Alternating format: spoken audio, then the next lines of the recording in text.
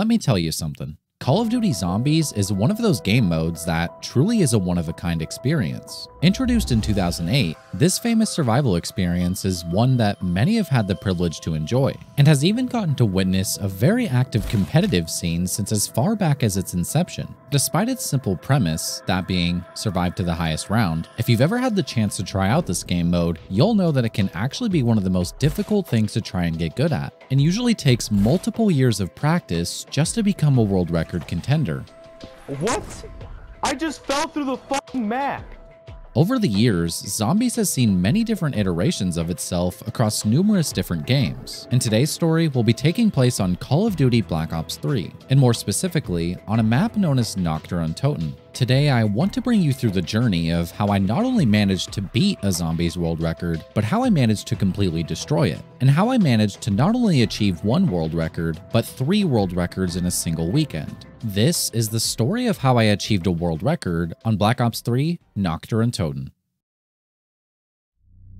First and foremost, let's start this off by covering what kinds of world records exist in Zombies. In Black Ops 3 specifically, there are 14 unique Zombies maps that each share a similar set of world records players try and compete for. For example, one of the most popular categories is known as High Rounds, which, as the name implies, is when the player's objective is to try and survive to the highest round they can, so long as it isn't through the use of any glitches or exploits. High round playthroughs contain some of the most optimized and most impressive world records in all of Zombies, and often utilize very unique strategies that can sometimes take hundreds of hours to completely master. The other most popular categories are the speedruns, where players can either choose to speedrun to a certain round, speedrun completing an Easter egg, or even down to things as simple as upgrading their weapon. And this is where things start to get really interesting. These categories in particular require a deep understanding of both the game's movement and also how to utilize it to its maximum efficiency, heavily relying on quick thinking skills and even a fair bit of good luck on top of that, all coming together to create some of the most impressive and stylish speedruns of any game.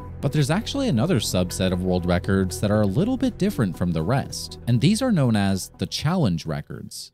You see, challenge records provide very specific limitations the player must follow throughout their game. These include reaching the highest round with no power, reaching the highest round in only the starting room, or even reaching the highest round without any perks. Today, we'll be mainly focusing on the no perks category in particular, which strictly forbids the player from purchasing any perks for the full duration of the match. For those unfamiliar, Perka-Colas, also referred to as perks, are drinkable upgrades the player can buy which will grant them a certain stat bonus for a specific part of their game. For example, the perk Juggernog increases the player's health, allowing them to survive up to 5 hits instead of 3, while the perk Quick Revive allows a solo player to get back up when taking a down. But in the no perks category, you obviously aren't allowed to buy any of these at all, and instead have to try and survive with as very little resources as possible. But before we get much further, there's one more thing I need to mention, and that's a mechanic known as Gobblegums. Gobblegums were a feature that we first got to see in Black Ops 3,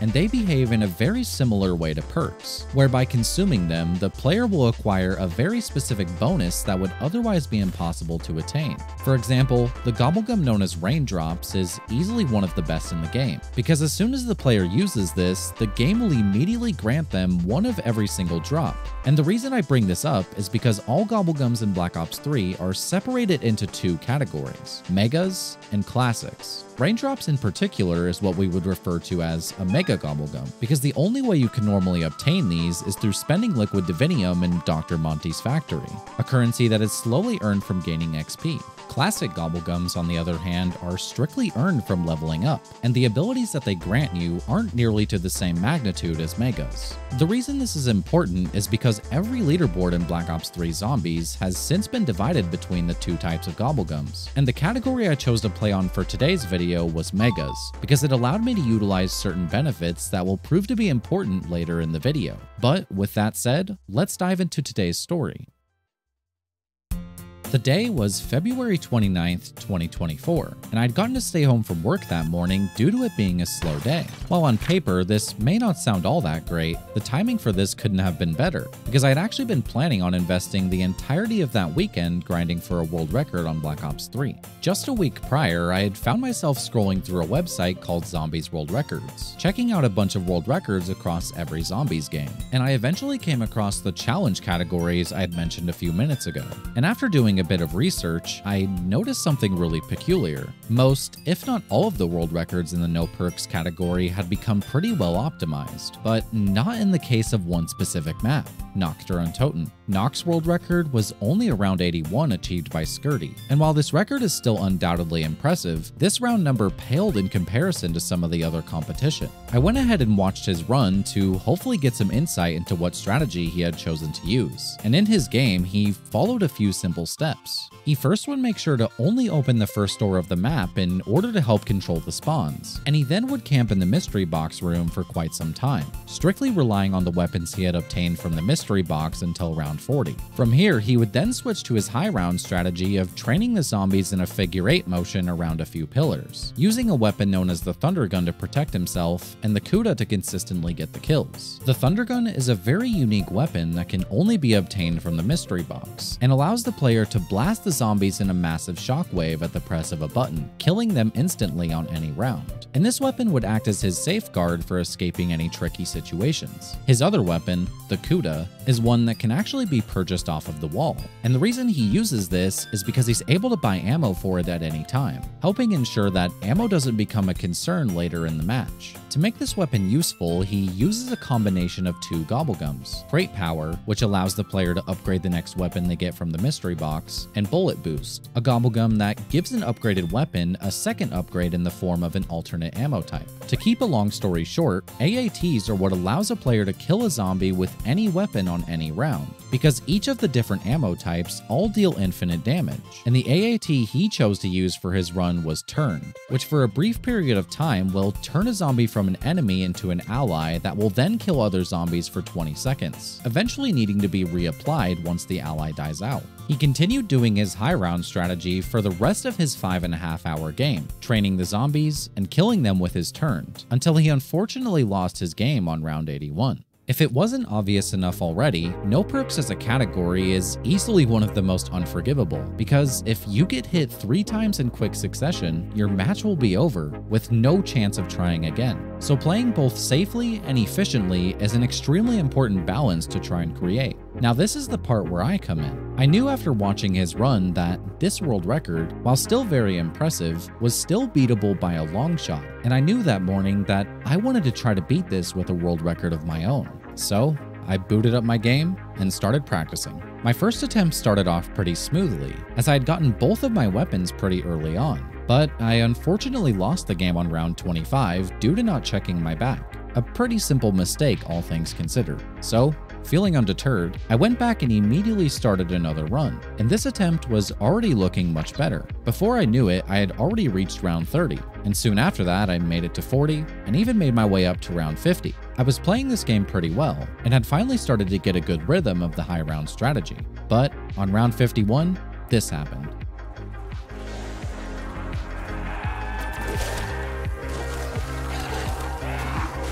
Dude, what the f was that? Are you kidding me? By trying to avoid shooting my Thunder Gun to save ammo, I tried to just barely squeeze past a group of zombies. But unfortunately, I just didn't make it due to missing my slide, costing me my entire game. At this point, I was starting to feel the heat, because I had already spent over 2 hours on this one single game, only to lose it all over one minor mistake. But I knew that this was just a part of getting the world record, so I kept my hopes high going into the next game. The next game started, and I quickly found myself at round 50 once again, and this time I had tried playing a bit more carefully, which was proving to be really successful. By the time I reached round 55, I was nearly 2.5 hours in, and was feeling pretty good about this game. But then, once again, disaster struck. When I had a death machine power up, I was standing in the doorway to try and kill the zombies as fast as I could, hoping to maximize the amount of utility I could get out of this drop. But somehow, one zombie had managed to slip right past my field of vision, and then this happened. Have everyone have this Wait, what? Where did he even come from? What the fuck? This ending in particular was extremely frustrating because all it would have taken was just one more bullet of my death machine to save the run, but I just wasn't fast enough. After this ending, though, I decided the best course of action was to at least take a bit of a break. I didn't know if I was going to try any more runs that day since I had already spent a few hours on attempts, but at that moment, I decided it was best to step away. I did end up coming back an hour later, though, with a really good feeling about this next game. I decided I wanted to give it just one last try before it got too late, and so I got right back to doing another run. And let's just say, this match was insane.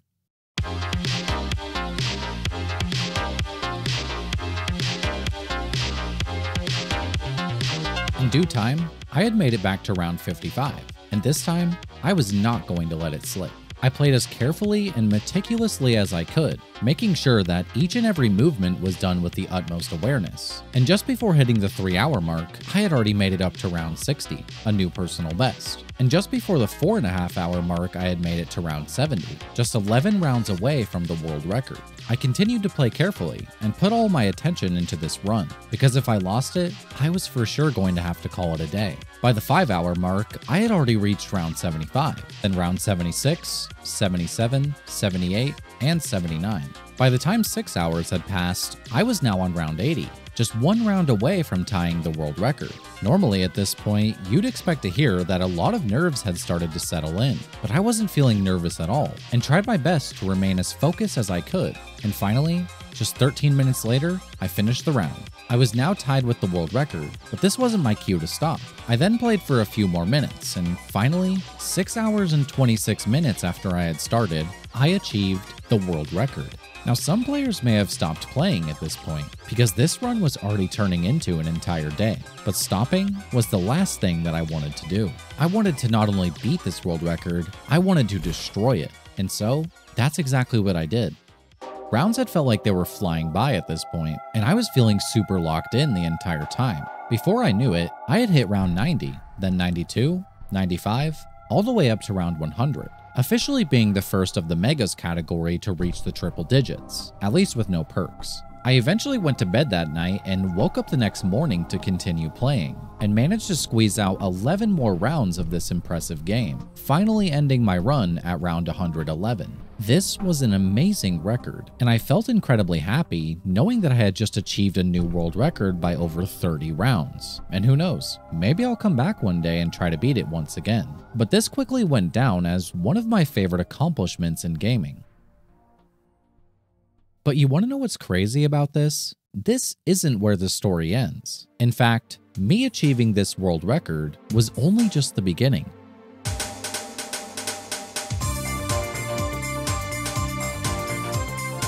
You see, just getting one world record for this video didn't make the story feel complete. I still wanted there to be a bit more substance. And what better way to do that than by achieving yet another world record? This time though, I wanted to add a bit of a twist. I wasn't going to play this run by myself again, no.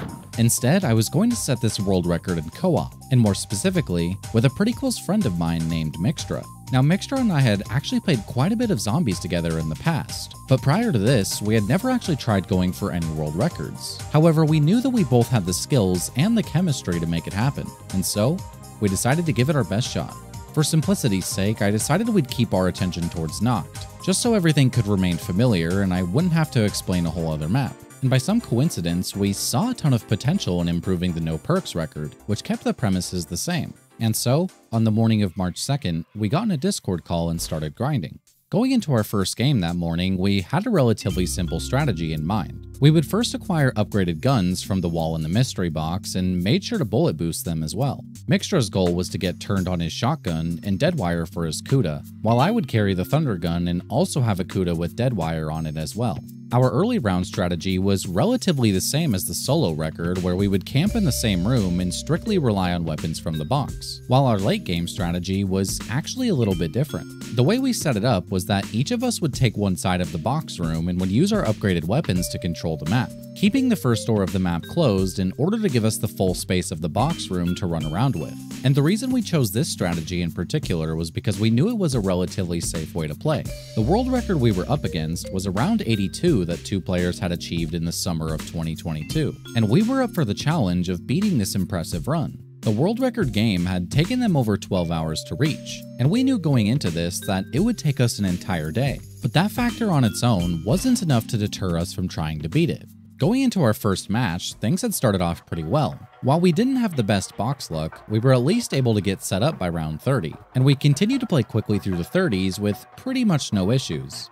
Well, at least until this happened. Oh, I threw a monkey.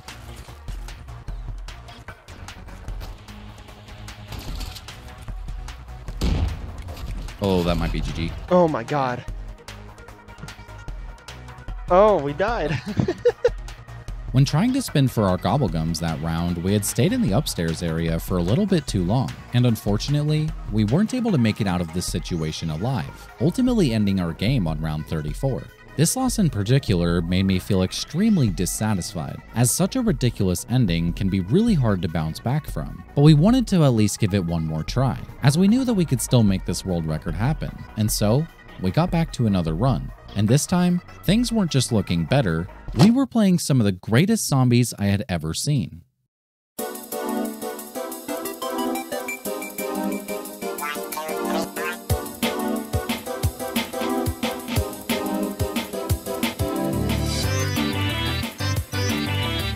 You're a beast, thank you.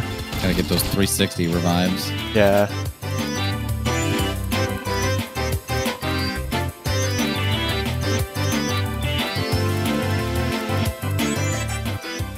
Before we knew it, we were right back to where we were, and we're both feeling more confident than ever.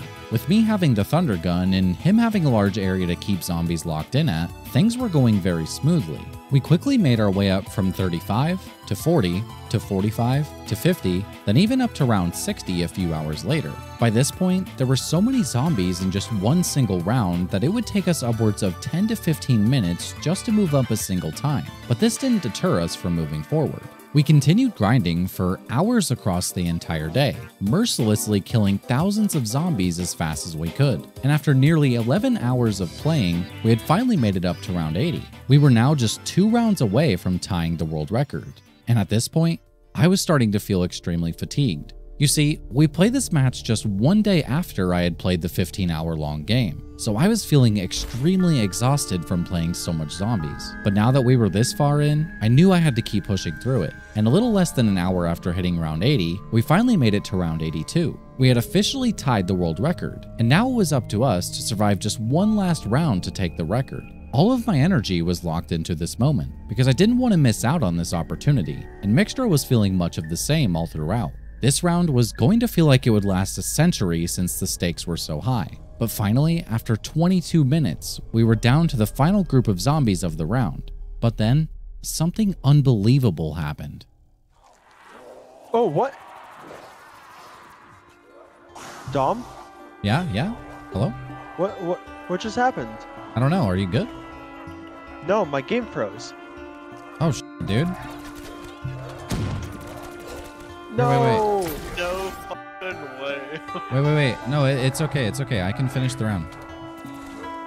At the very end of round 82, with only around 60 zombies left, Mixtra had disconnected from our game. And this understandably sent us into an absolute panic, as we had no idea what to do from here. Was this going to invalidate our run? Was all of this time we had spent on this match going to be for nothing? There was only one way we could find out, so we sent a message in the Zombie World Records server describing our situation, and one of the support team members quickly got back to us and said that as long as Mixtra could join back, we could finish the round and still achieve our world record.